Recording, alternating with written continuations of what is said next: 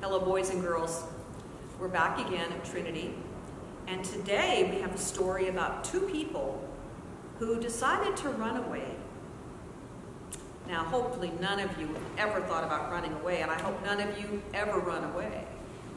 But sometimes we just feel like running away when we're sad, when we're troubled, when something's happened that has made us very upset. And that's what happened today. There were two people who left the city of Jerusalem, and they were headed out of town toward Emmaus, a city called Emmaus, actually more like a little town. And they were very sad. They were walking along and talking to each other about what had happened. But you know what happened? Jesus came. Yes, Jesus came and he caught up with them, but they didn't know it was Jesus. And Jesus said, "So what you talking about?" And they said, "Well, haven't you heard the sad things that have happened?" And Jesus said, "No, tell me about it." And they told him all about the sad thing that had happened. That Jesus had been put to death on the cross. And they said there was a rumor that Jesus was alive, but they hadn't seen him. And so they said, we'd hoped that maybe this was going to be the time, that everything was going to be okay. But now, we just don't know what to think. It was getting late, and they were getting ready to stop at a town called Emmaus and spend the night. And so they invited Jesus to come and stay with them. And Jesus came in with them, and they took off their coats, and they sat down, and they were getting ready to have dinner, getting ready to eat together. And Jesus took a piece of bread. You know what this is, boys and girls? This is called the host. This is the big piece of bread that the priest uses on Sunday mornings when we're together. And Jesus took the bread and he broke it.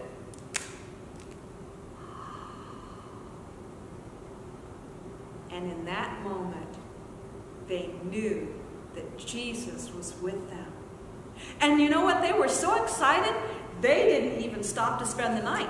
They got up right away and they rushed back to Jerusalem and they found the disciples and they said, "Jesus has risen, and we have known him in the breaking of the bread." So when you see the priest hold up the bread and say, "The gifts of God for the people of God," know that this shows us Jesus has been broken for us. He understands how we feel when we're sad and when we want to run away. But he has said, "I will be with you. I am the food of the journey of life." Thank you, boys and girls, and we'll see you next time.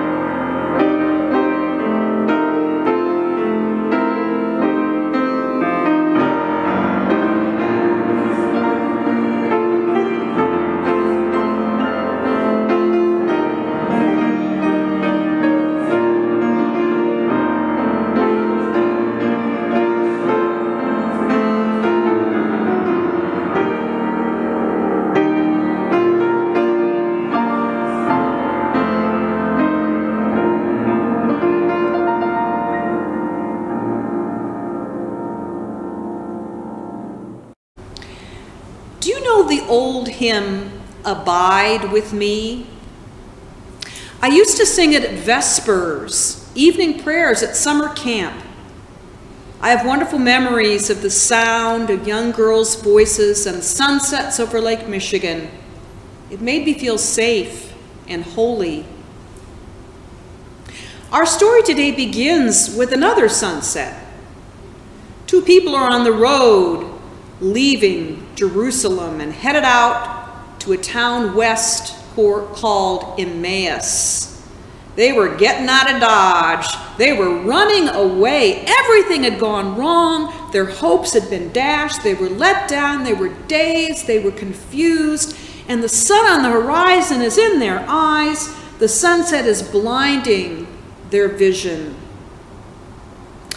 They're joined by a stranger who asks why they are downcast. And when they tell him, he replies in a way that's mystifying.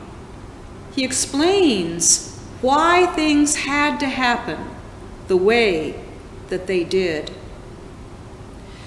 But it's still getting darker, and the two folks make ready to stop. They invite the guests to join them. The King James Bible says to abide with them. The New Revised Standard says to stay with them.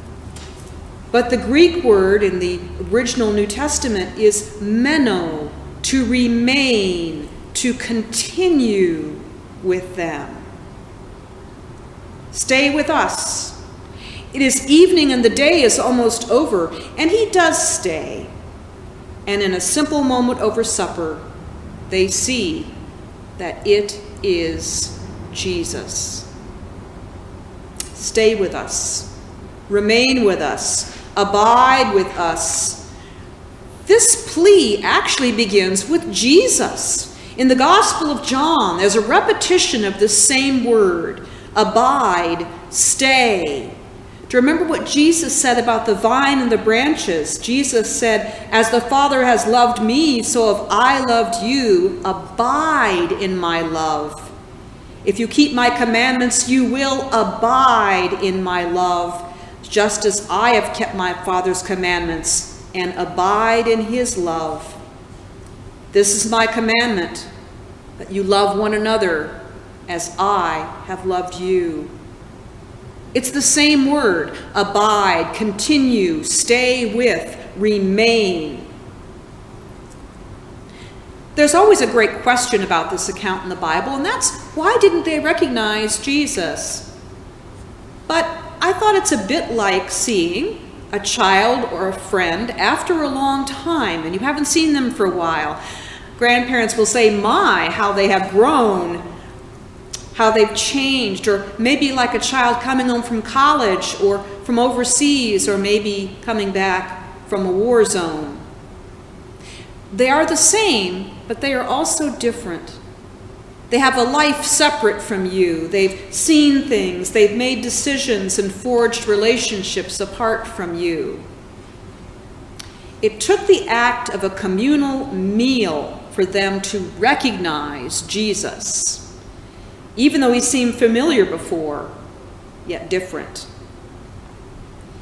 In these 40 days after Easter, the day of the resurrection, we recall the post-resurrection life of Jesus. These stories we're hearing on Sundays recount the encounters at the tomb, on the road, in Galilee, and finally at the ascension. Jesus is the same, and yet he's also different. Before, Jesus was inviting others to abide with him, and now others are asking Jesus to abide with them. Just like today when we ask, where is God? Where is Jesus? Stay with me. Abide with us. The stranger that is yet familiar. The teacher who is now Lord. The brother who is now Christ. The risen Lord who's now our guest, and yet still inviting us to be his guests. It's not about location. It's not about the right attitude or about our readiness or willingness or holiness or about the right moment. There's a little old-fashioned poem that puts it this way, and I want all the mothers watching to listen up, because I really identified with this.